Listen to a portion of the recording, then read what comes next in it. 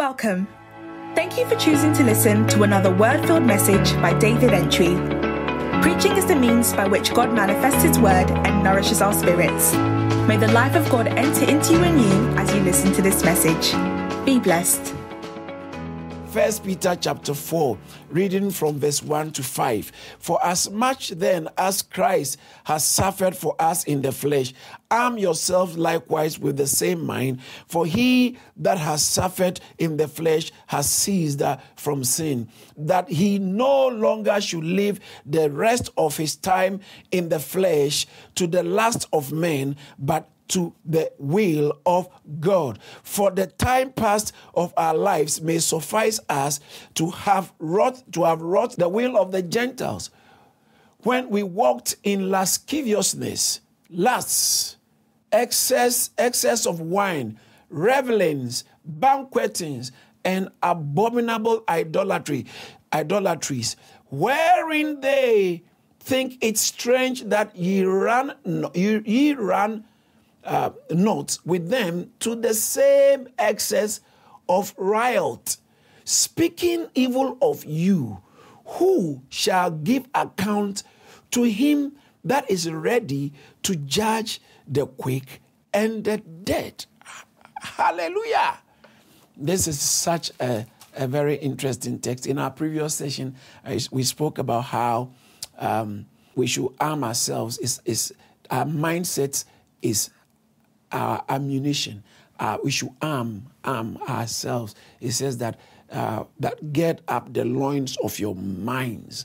Therefore, 1 Peter chapter 1, verse 13. Therefore, get up the loins of your mind. There is a great deal of victory that is predicated or that is dependent on the state of your thinking, the state of our minds when it comes to spiritual warfare. So it's so important that we get the loins of our minds. But interesting, not getting the loins of our minds as long as knowing what Satan is doing. No, that is not the arming ourselves. It's arming ourselves with the willingness to suffer for his name. Once you are in the position to suffer for his name, your Christian life is operating on a different frequency. Satan finds it very complex to outsmart you, intimidate you, stop you, hinder you. Why? Because you're operating from a different angle. You have taken the battle to a completely new angle when your mind is set to be ready to suffer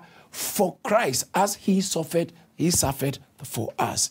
And so it's arming ourselves. He said, for he that has suffered in the flesh. Why? Because you see, when you are ready to suffer, he that has suffered, in other words, when you are exposed to suffering for his name, sin doesn't become a problem. The reason why, as I said in the previous teaching, when there is pleasure, there is a way that pleasure stirs up the lust of the flesh. And there is a way where pressure cools down the lust of the flesh. So when there is pleasure, everything looks okay, there is peace. That is what happened to Christianity in the West. After a long period of absence of persecution and calmness and things working, now everything became hinged on things that are not really the center of the gospel. The center of the gospel didn't become the center of our message anymore.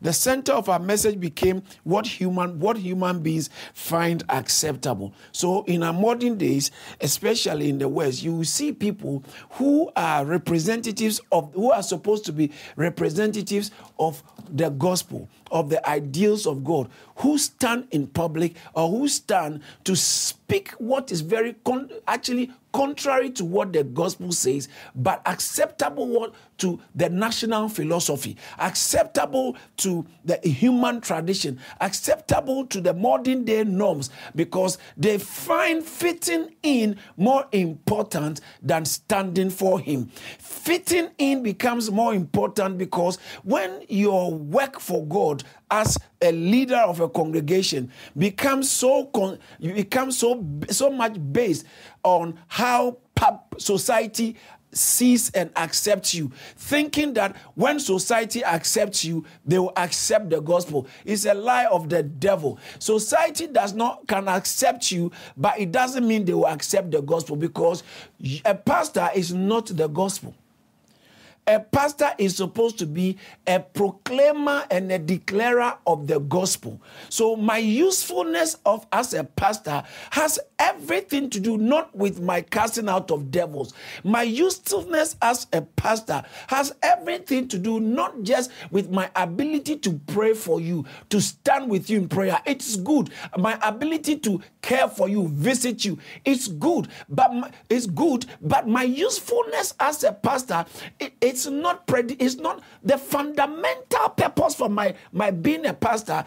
Is the gospel should be in my mouth any day, any time. That when I open my mouth and I speak, you don't have to think twice. You would know that this person is representing God. Watch this, not the God that which have been created in human imagination. And so our world have their version, their opinion of who God is supposed to be. That is why when I meet people and who tell me I believe in God, it doesn't still mean much, because when you say you believe in God, it might be good to define what you mean by God.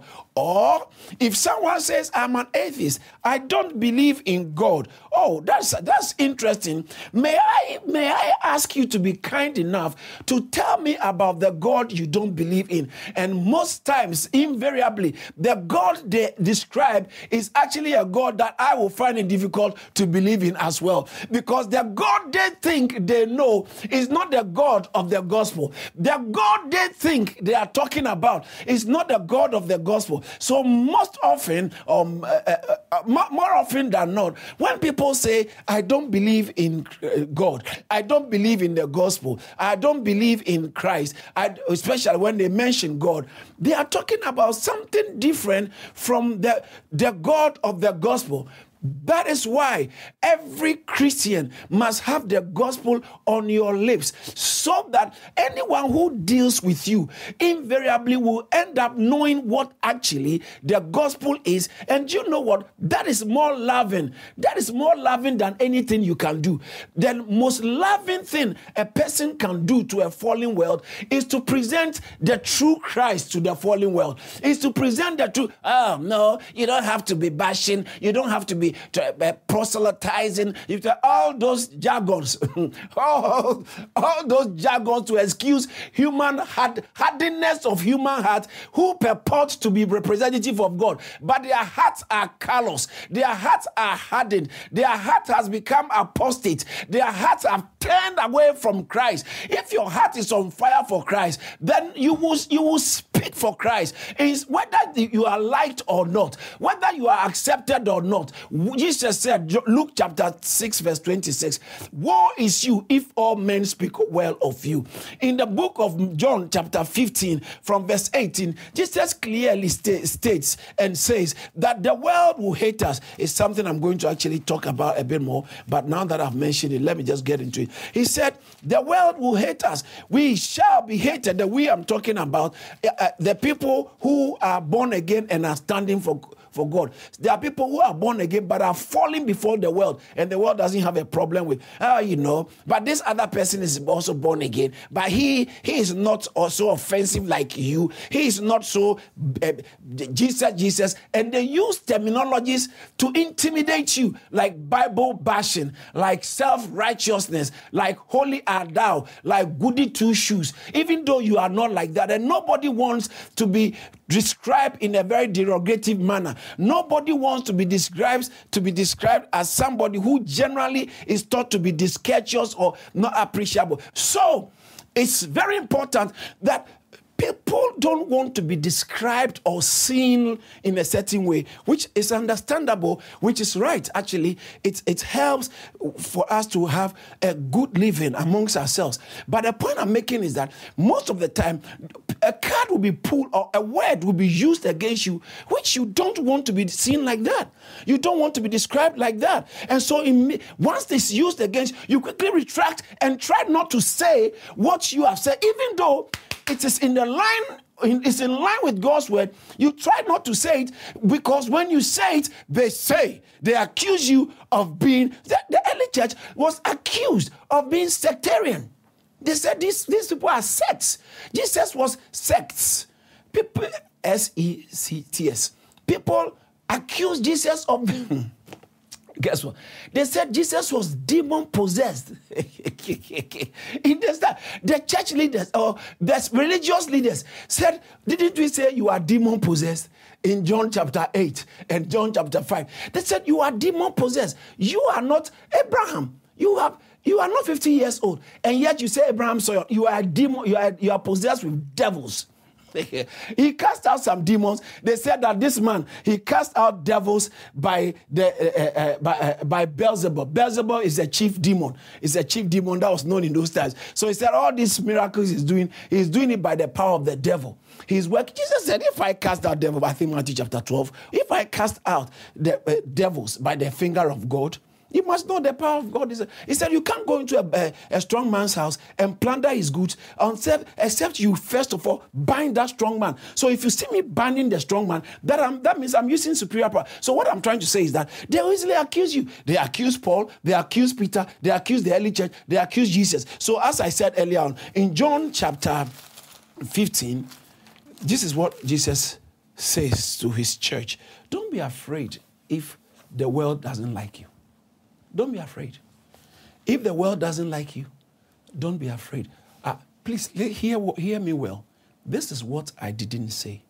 I did not say that be obnoxious, be annoying under the guise of as for me, I speak for God. That's another way of presenting pride and arrogance. The Bible says that speak the truth in meekness. As we read chapter 3, verse 15, be ready to give an answer to anyone who asks you about the hope in you with meekness and gentleness.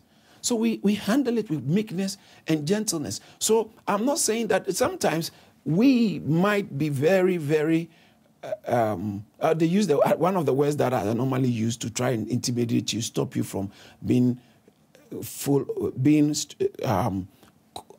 faithful to the word of God is bigot. They tell you are a bigot. That's bigotry. For you to say Jesus is the only way is bigotry. For you to say the Bible is the only word of God, that's absurd. That's madness.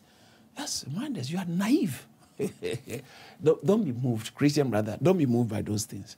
Don't be moved by the descriptions or words they use, derogative word, disdaining words they use to describe you, just to lambast you, and just to defame you, and just to intimidate you. Or most of it is bullish anyway, And then we also have to be careful. We don't also fall on the other side of being intimidating, being bullish. And sometimes you can also be a bigot, yes, when you don't even have a working knowledge of what you are talking about, but you have become like you judge everybody with the same yardstick, But I think let me be safer by speaking about how we should stand for what we know in Scripture.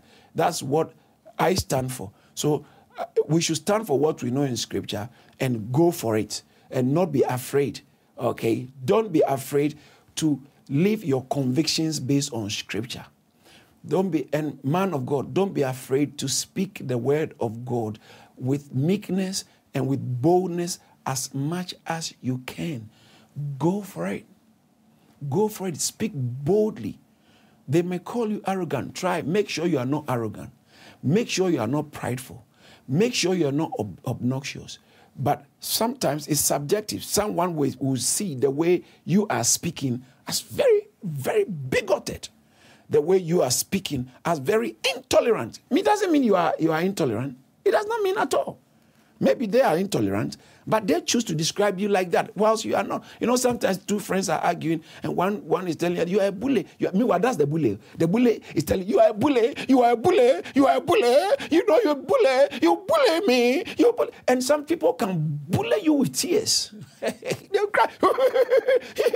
You're doing bullying me because I'm weak, because I'm not strong, because you have more money, you are bullying me. And society is very soft and very tender towards the, it's like when you play the victim card, play the, no one likes me because I'm, and then society, oh, no, don't touch a victim. Don't touch a victim. You are a very bad person for making a victim feel bad. All those things, just sometimes.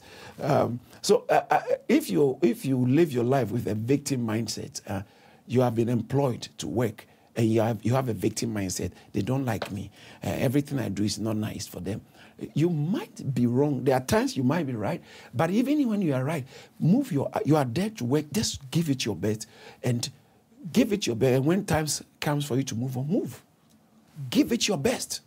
And don't focus on how somebody doesn't like you. You are married to this guy, and you are always focused, or you are preoccupied with how his parents don't like you, or her mother doesn't like you, his mother, everything. Your interpretation of their family will be filtered through your prejudice. You can't be prejudiced. They don't like me, but maybe it's not really the case. So what am I supposing? I'm saying that just, especially when it comes to doing what you know God says you should do the right thing based on scripture, and be open for biblical correction or spiritual guidance and leadership. But give your heart to it. But you don't have to say, oh, I don't know whether someone will say is offended or not, so I don't want to offend somebody. Sometimes even the fact that you are a believer, you are an offense. Yeah, look, John chapter 15, verse 18. If the world hates you, ye know that it hated me before it hated you. If ye were of the world would love his own. But because ye are not of the world, but I have chosen you out of the world, therefore the world hates you. Remember that the word which I said unto you. The servant is not greater than his Lord. If they have persecuted me, they will also persecute you. If they have kept my saying, they will also keep yours. They will keep yours also. But all these things would they do to you for my name's sake, because they know not him that sent me. When people don't know God, they will treat you who stand for Christ in a marginalizing way, disdaining way, unfortunate way. But that is why we have to have this mindset to be ready to suffer for Christ and take the stand. He who has suffered has ceased from sin. Sin doesn't become the problem. Now, it doesn't mean you become permanently sinless. It doesn't mean you can't sin anymore. But it means that, you see, the driving force of your life does not really have, sometimes if it overrides a certain inclination towards sin. A lot of inclinations towards sin can be curtailed, can be overridden, can be subjected, or can be suppressed by our willingness to stand for Christ and mindset for suffering for Christ. Once you are ready to suffer for Christ, sin doesn't tend to have a strong grip on you. But watch this. Verse 2 says that, 1 Peter chapter 4, it says, so verse 1 says that, for he that has suffered in the flesh has ceased from sin, that he no longer should live the rest of his time in the flesh to the lust of men, but to the will of God. This is such a powerful, that he no longer should live the rest of his time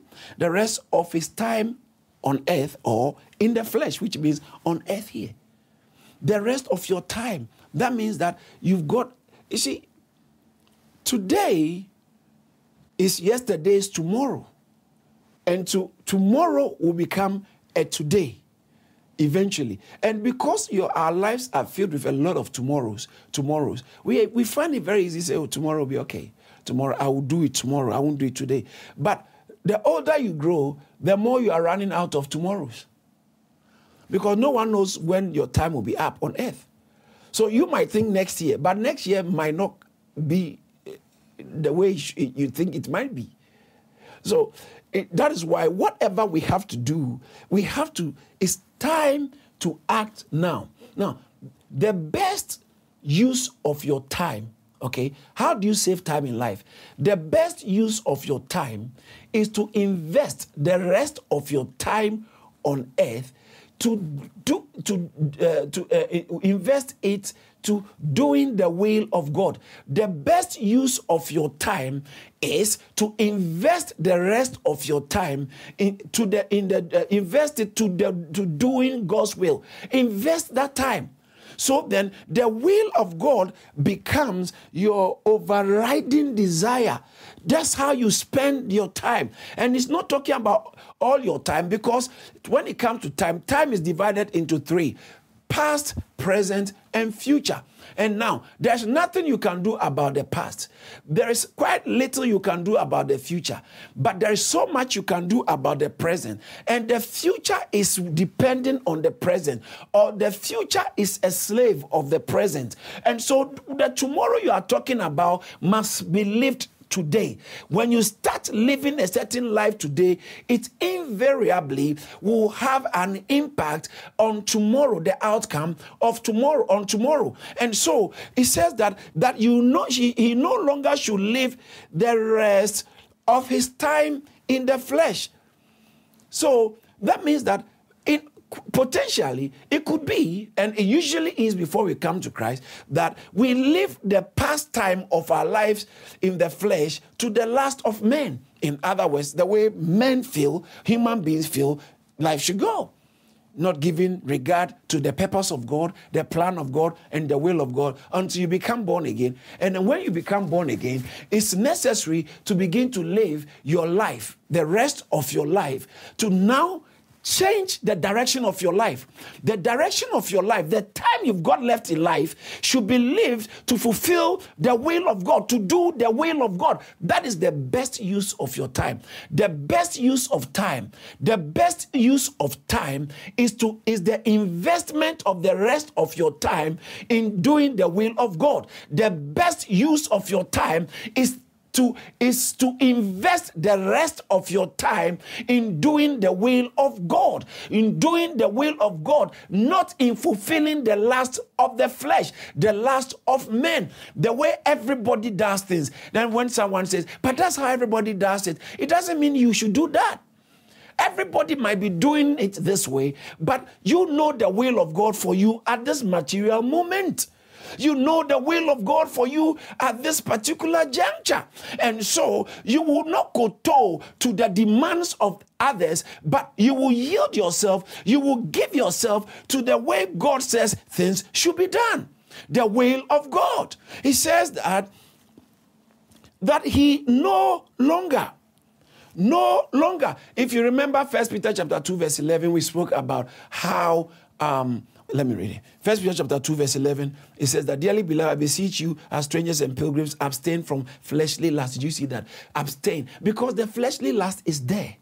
Its fleshly lusts are always present with us. You know, baptism, he spoke about how baptism, it saves us. And he went on to say, not from the filth of the flesh.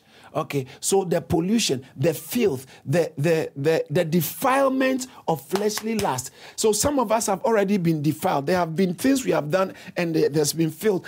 Baptism doesn't wash that. Okay, it doesn't wash that. It's the blood of Jesus that washes our sins. Hallelujah. It's the blood of Jesus. However, it doesn't also wash away and take away, eliminate the lust of the flesh. I remember years ago, my pastor said something which blessed me so much. He said, when God anoints a person, calls a person and gives the person an ability. Divine anointing is the divine ability through the Holy Ghost for a person to do some things to the glory of God. The divine ability comes by the Holy Ghost. It's an anointing. How Jesus Christ was anointed. How God anointed Jesus of Nazareth. So an anointing. He said, the Spirit of the Lord is upon me, for he has anointed me. So the other one is Acts chapter 10 verse 38. And then this one, Luke chapter 4 verse 18. The Spirit of the Lord is upon me, for he has anointed. So Jesus was even anointed. For any human being, proper human being, to do anything for God, accomplish anything for God, he needs the anointing of God. In the Old Testament, they call it more, the Spirit of the Lord came upon him, and the Spirit of the Lord came upon him, and the Spirit of the Lord came upon Saul after Samuel has anointed him and he met the prophets. When he met the prophets coming from the high place of God, Bible says that, and the Spirit of the Lord, 1 Samuel chapter 10 verse 6 or so, and the Spirit of the Lord came upon him and he began to prophesy. No, that is not natural. Prophecy is not in the human realm. It is a supernatural ability upon a natural person, all right, to do what naturally the person can do. It's an anointing. So when you are when God calls you to do something, back to what my pastor said, anytime God anoints a person, the anointing doesn't donate the person holiness. In other words, an inability to sin. It doesn't come with the anointing. So you can be anointed and still, watch this, the lust of the flesh is still there. Your ability to sin has not been curtailed and yet anointed. You're anointed. So that is why sometimes you can hear stories about an anointed man who has fallen into a sin that is surprising. That this person, no, he can be anointed, she can be anointed, and still has the propensity to sin. Where is this coming from? It's called the lust of the flesh. As long as we stay in this flesh, lust is permanent with us. And so then he said he has ceased from sin. No, ceased from sin here is when mindset for suffering is in place. When you begin to suffer for Christ, sometimes you don't have time for the excessive things that create the platform for the lust to fulfill, for the flesh to fulfill its lust. So I think Romans chapter 13 verse 14 puts it this way: make no room, don't give occasion for the flesh to fulfill its lust. So the flesh has got its lust. As long as we are in the flesh, we have the propensity, the proclivity, the inclination, the tendency to fulfill the desires of the flesh. And the desires of the flesh, there's a plethora of fleshly manifestations. There's a whole range. Some are quite severe, some are very mild. And so, watch this, I can be preaching and still, at some point, or I can be preaching and preach in lust. For instance, maybe I'm trying to quote this scripture to spite somebody. Maybe I'm trying to quote a scripture. Maybe I'm trying to say something to embellish, to show how important I am. All those things are fleshly lust, but some of them are not easily noticeable, whilst other ones are very strangely easily noticeable, like fornication. I mean, you just know, like when you are caught lying. I mean, you know some things. But sometimes it's easy to have the mild that are not quickly and easily recognizable by others, and sometimes even by yourself, until you begin to take stock and reflect upon your actions in the light of God's word. And then that is where your walk with the Holy Spirit, the Holy Spirit can then convict you and say, that thing you said was not necessary, or what you are about to say is not necessary. It's putting focus, it's bringing attention to yourself. Like when someone has hurt you, has offended you, and you go to the person, I have forgiven you. What do you have to say? It's not necessary. Say, oh, that's okay. That's all. Don't go around telling people, this is what the person has done, but I know me, I'm forgiving it. It's actually the manifestation of the lust of the flesh most of the time, because you are drawing attention to yourself to show how good you have been and how bad they have been. And you are making a point that you are good. You have done the right thing. Why are you telling us then? Why are you telling us? Because I'm not saying it's wrong in itself, but we all have that propensity. So what I'm trying to say is the flesh will always have lust. The flesh will always lust. That means craving, the excessive desires. The flesh, everybody, before you became born again, you lived in the lust of the flesh. The problem is that sometimes when we look at, for instance, Galatians chapter 5, verse 19 downwards, it clearly mentions the works of the flesh. Okay, the works of the flesh are this. Then it mentioned quite a few stuff there. That's when you are in the flesh, these things come automatically. They will come. depending on the situation, depending on your nature, depending on your personality, your nature, your exposure, and something, one way or the other, some of these things might be manifesting. Some of them are physical, it can be seen. Others are internal, that cannot be seen. For instance, the 10 Commandments, when God gave the 10 Commandments, the first ones are your attitude towards God, and then, or how you relate to God. And then if human beings wrote the 10 Commandments, there's no way we will put covetousness, because covetousness will catch you very easily without people catching you.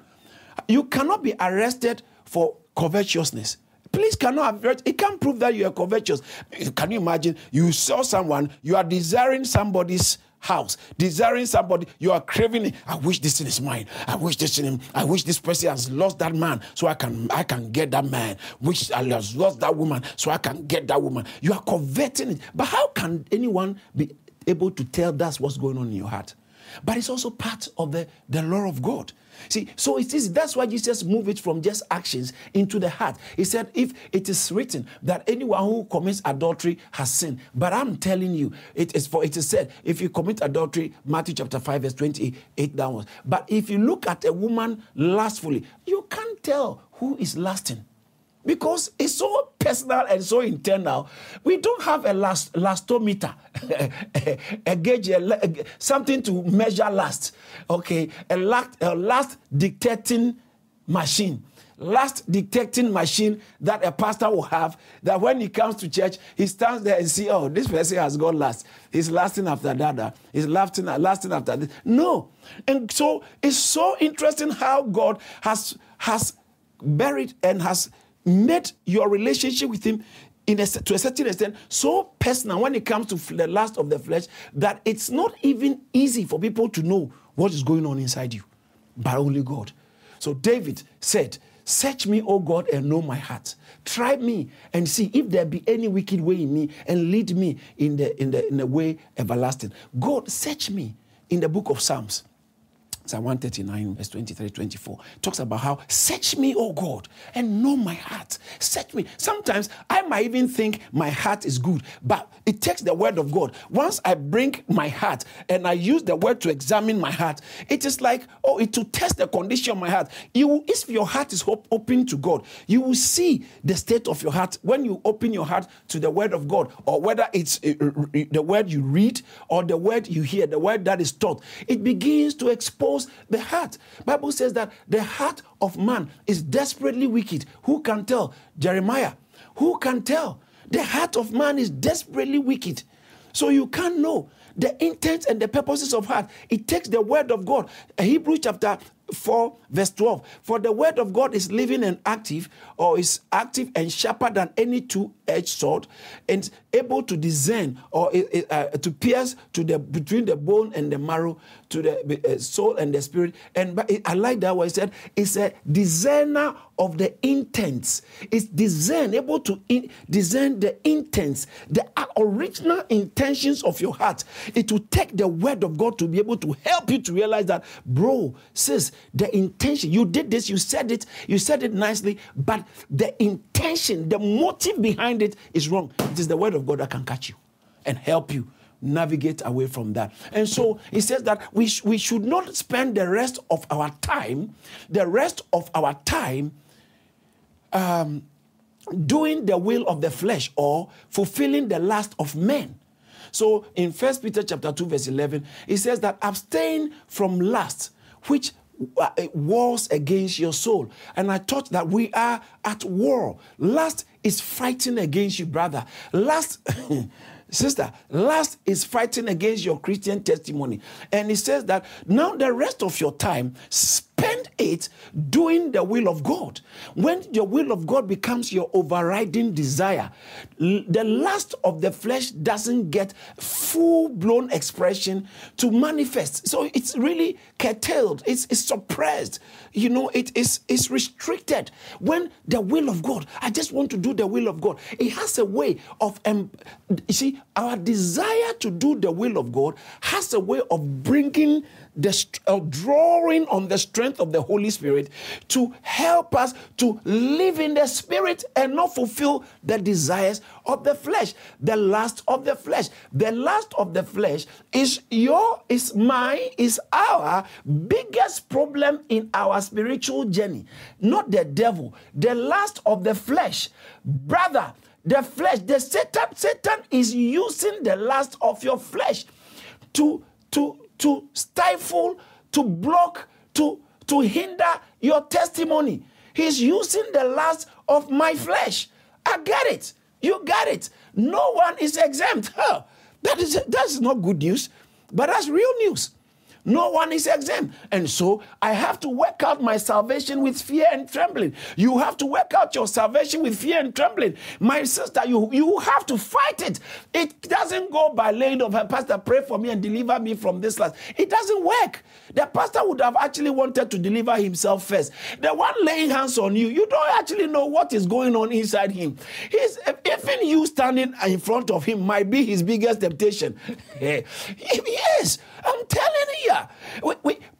And so every one of us must, this is so personal. So as we suffer for Christ, he says that, and we should no longer spend the rest of our time in the flesh in fulfilling the lust of men, but we should invest it in doing the will of God. Time is not elastic. Time is inelastic. What I'm doing now, after this moment, is gone. The next thing I have to do. So time doesn't wait for anybody. Time is like your currency on earth. And whatever you spend your time doing, we are going to give an account in the times ahead. You will give an account one day of how you have spent your time, how you have used your time. Did you use it in games? Did you use your time in quarrelings? Did you use your time in gossiping? Did you use your time in frivolities? Did you use your time in doing things that will not help you to do God's will? Did you use your time in fighting and proving a point to others? Did you use your time in trying to impress people and depress yourself? How did you use your time? Did you use your time in doing the will of God? In doing the will of God, that is the point where your blessings, your testimonies, your rewards enter your life. When you spend your time doing the will of God. So it says that they no longer should live he no longer should read the rest of his time in the flesh to the lust of men, but to the will of God. To the will of God. When we talk about the lust of men, 2 Peter chapter, I think I will look at it. 2 Peter chapter 1 verse 4, it says that how he has given us, whereby he has given unto us exceeding great precious promises, that by these we might be partakers of the divine nature, having escaped the corruption that is in the world through lust. There is corruption in the world through lust, and we have to escape that corruption. We have to escape. I see you escaping.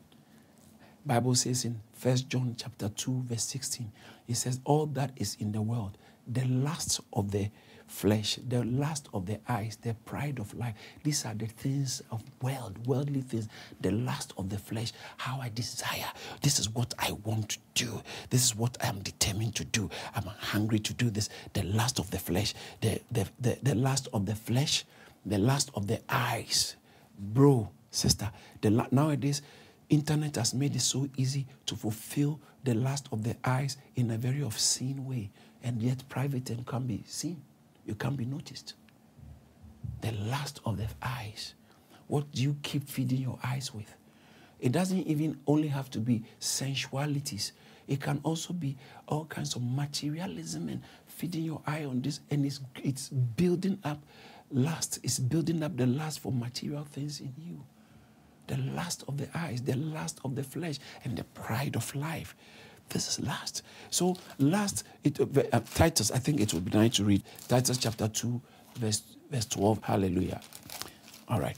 Titus chapter 2, verse 12. It says that teaching us, for verse 11 says the grace of God that brings salvation has appeared to all men. So grace that saves is available to everybody. Everybody at all can be saved. But those who are saved, this is what happens. Those who have accepted the grace, you will see this in their lives. It says that teaching us that denying ungodliness and worldly lust. Deny it, brother. Don't say, oh, it's grace. Once you are born again, it doesn't matter what you do. He said, deny that grace that saves you. If you are actually saved by the true grace, then that true grace will teach you. It's internal teaching. It prompts you. It prompts something in you that you have to deny ungodliness, things that don't promote the agenda of God, things that don't do. It said, deny ungodliness and worldly lust. And then it's the same thing teaches you we should live sober, righteously, and godly in this, not the time to come that, okay, everything will be perfect. Now, a significant aspect of the New Testament calls the believer onto righteous living. Please, don't take it lightly. Don't say it doesn't matter. Because we want to cover up for our sinful lives and still feel entitled to the blessings of God, we have to devise a theory or a supposed theology that is antithetical to real Christianity. Supposed theology. It doesn't matter who is teaching it. It doesn't matter. Paul said in Galatians 1, 6 and 9, if anybody teach a different gospel, even if he's an angel, let him be anathema. That's the strongest Greek word for cursed. Let him be anathema. So that means that Paul said even angels can attempt that. That's why Paul in Galatians chapter 2, he rebuked Peter. Don't stop teaching something else. Peter, senior apostle who was in Christ before Paul rebuked him. You can't do this. Why do you expect Gentiles to live in a certain way? Because he was deviating. He was going off the gospel. And the gospel is simple, Christ-centered. And when Christ is in you, it will reflect in your living, in your speaking, it will reflect in your pursuit. It will reflect in your aspirations in life. It will reflect in the foundation of your living. So you can't say, I still live like I live anyhow, but yet I'm a changed person on the inside. The whole change in my life is just on the inside. It doesn't matter what is on my outside. Grace, I'm perfect on the inside. It doesn't matter how you see on the outside. That's a lie of the devil. We will see your works. We will see whatever is on the inside. The Bible says, out of the abundance of the heart, the mouth speaks. So we don't have to know what's inside. When you speak, we will know. We don't have to know what's inside you. Your behavior tells us what your heart is filled with. Your behavior, your example, the things you say, the things you watch, the things you do, the things you're able to accommodate is a reflection of what is actually inside you. Out of the abundance of the heart, the mouth speaks. He said it is not what goes into a person that defiles him. Matthew chapter 7 verse 15 or so. It's not what goes into a man that defiles him, but what comes out of a man. What is coming out of you? The things that are loaded. Your behavior is a depiction of what is inside you. So don't be too quick to say they don't know who I am. We will see who you are. Time will make us know who you are by your behavior. By your behavior. If you are I remember years ago, my pastor, Pastor Andrea Deleke, years ago, he was teaching me something personal. We had a good man, we were having a chat, and he said, David, as you do your pastoral work, and sometimes they accuse somebody, let's say, if they bring somebody and accuse the person of theft, and the person denies, I'm not a thief, I've not stolen anything. He said, and you don't have any hardcore evidence. He said, don't worry, leave the person. Let the person go and let life continue. Pastor Andrew said, if he's a thief, he will steal again. Wow, I said, Papa, that's wisdom. If he's a thief, he will steal again. So you let him go. Because what he is how he will live. He will live it out. People are living out what they are. Fornication has filled your heart so much. Lust has filled your, and you are living it out, and you are disguising it and saying, oh, grace covers me. No, it's not like that at all. Please, look at the text. It says, the grace of God that brings salvation has appeared to all men, verse 12, teaching us. That's so important. The grace will teach us. It will inspire you. He will influence you to deny ungodliness and worldly lust. Titus chapter 3, verse 3. For we ourselves also were sometimes foolish, disobedient, deceived, serving various or diverse lusts and pleasures, living in malice and envy and hateful and hating one another. We lived in serving diverse lives. But now that you are in Christ, my brother, you can't continue to serve lust. How? You can't continue to serve last. Romans chapter 6 verse 2. Verse 1 says that, shall we continue in sin so grace will abound? Say, God forbid. How can we who have, let me read it.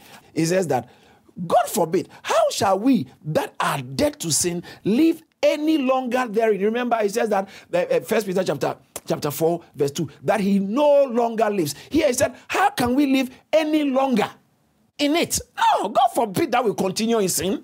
God forbid. God forbid. He said, no, that's a, God forbid that. No, it's very strong words. No, how? Whoa, how? Never. Absolute denial or absolute rejection of such a notion. It must be rejected by the church. And verse 6 says that, knowing this, that the old man is crucified with him, that the body of sin might be destroyed, that henceforth we should not serve sin. Henceforth, how are you born again and still serving lust and serving sin? And say, it does not matter. Jesus understands because no, you can't serve sin. 1 Timothy chapter 6 verse 9, it talks about how for those who will be rich in this world, if you set your heart on material things, he said, will fall into diverse lives, foolish heads. He used the word foolish heads, verse 9. 1 Timothy chapter 6, verse 9 says that. But they that will be rich fall into temptations and snare, and into many foolish and hurtful lusts. Some lust, they will hurt you. They will hurt your marriage. They will hurt your marriage. Let me move into the area that, listen, sister, pornography is so bad. You can't continue in pornography and have good marriage. It doesn't work. The two don't go hand in hand. You can never, even so, but it's my wife, me and my wife, we do it together. Listen, it will harm, it's a harmful lust. It will harm your marriage. Most, watch this, most sex offenders started as pornographic with pornographic addiction, started on pornography. Because pornography has a way of desensitizing and breaking your internal resolve, breaking your internal brakes, that when you press the brakes, there's no brake, is not working. And so the lust is so grown that it leads you to do things that are so obscene, that are so unbelievable, that are so disgusting, things that you shouldn't do. Now, if you are a married person, or whether you are married or not, pornography has a way of demeaning you from the inside. You are walking, looking very important, looking very spiritual, very powerful. But guess what? Internally, you are all broken down. Things have been dismantled. It's like a computer which has been, the screws that holds the components and the motherboard have all loose. So you see the computer, but when you shake it, everything it looks nice on the outside, but it's really not functional. It